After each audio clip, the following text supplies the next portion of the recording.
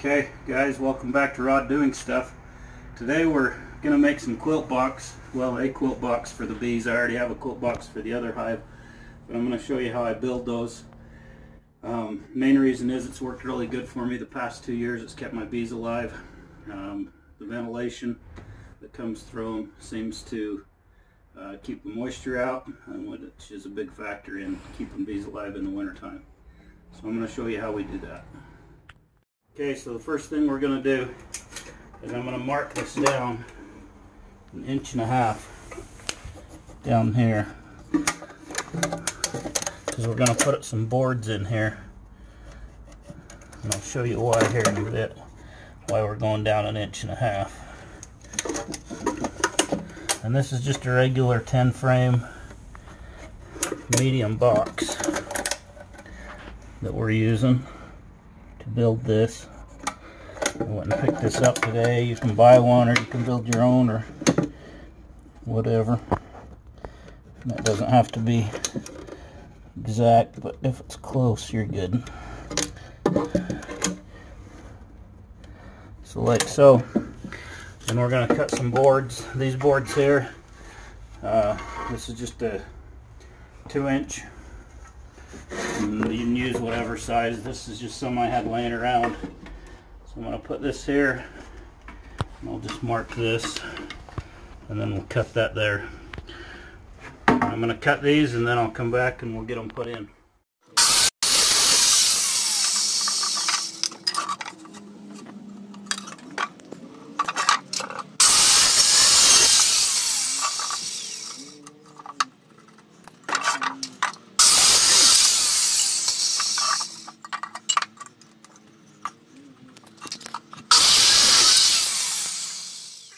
Okay, so now what we're going to do is we're going to take these boards that we cut, and we're going to line them up on the marks we made and just screw them to the inside of that box.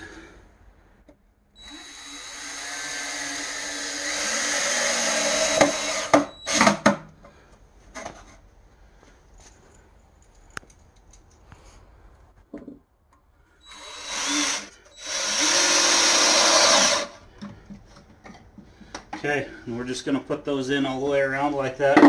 You can see how we've left this 1.5 inches here. And then once I get these put on, then I'll come back and we'll show you the next step.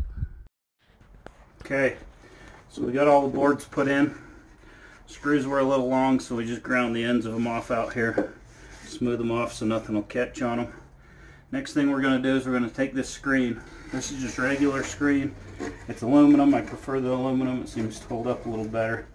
The bees do try to seal this off a little bit, but it's still, they can't seal it all off so it stays breathable. So what I'm going to do is I'm going to cut this piece of screen out to fit inside here, and then we'll staple it to these boards. So that's what we're going to do next.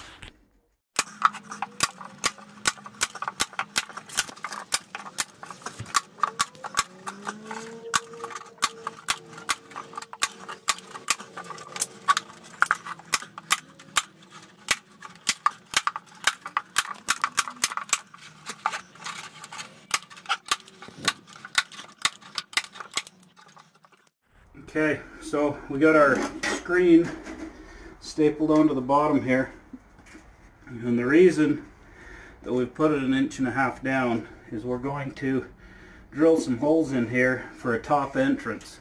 So the bees have the lower entrance and the upper entrance. In the past I've lost colonies of bees because they all die in the winter and the bottom entrance gets plugged and then they can't get in and out. So I like to have a top entrance for the winter time. And then the other thing we're going to do is we'll drill 3 holes on 2 sides of this for vent holes, and then put screen on the inside of those. So next thing we're going to do is drill those holes in the sides of this for the vent holes, and we're going to use a 7/8 drill bit to put those in there. Okay.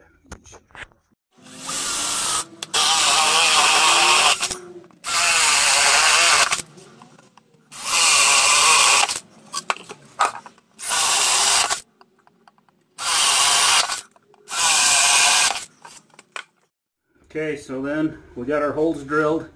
So now we're going to staple some screen over these holes so that they can breathe, but critters and stuff can't get in and out of them. So that's the next thing we're going to do. Okay, so you can see what we've done here. We've stapled these pieces of screen over this, so they're over the holes so mice and bugs and whatever can't get in there. That'll keep them out. And what we're going to do when we put this on the hive is it'll sit like this. This right here will be filled with wood shavings, and then we'll put the top cover, the top cover and then the top on it.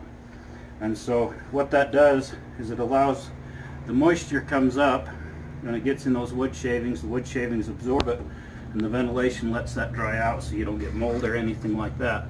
If you have just a regular top cover on there, the problem is the heat from the bees, the condensation hits the top of the hive, it drips down, freezes the bees, and they die. So this stops that. Like I said, I've used this method for a couple of years now, and I haven't lost any bees when I've used this. In the past, I've lost a lot of bees until I figured this out. If you figure out getting the mites under control and getting the moisture out of it in the winter time, then your bees will survive. You don't, everybody always asks, should I wrap my hive up, do all this stuff. I've tried that, but I've never had good luck with it. I've had more luck with this than anything else. So last thing we're going to do is drill the holes for the top entrance, and we're just going to take on this front side, and we're going to take a 5/8 drill bit, and we're just going to put a couple of holes in there for the top entrance.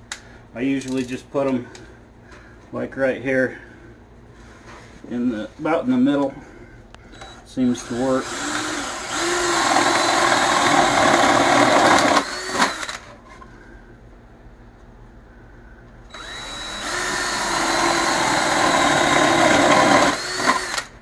So yeah, just like that.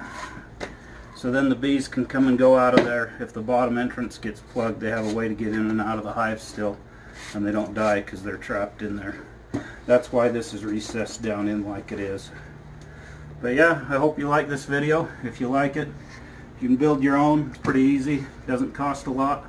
But yeah, if you like what you see, like our channel, subscribe, and give us a thumbs up.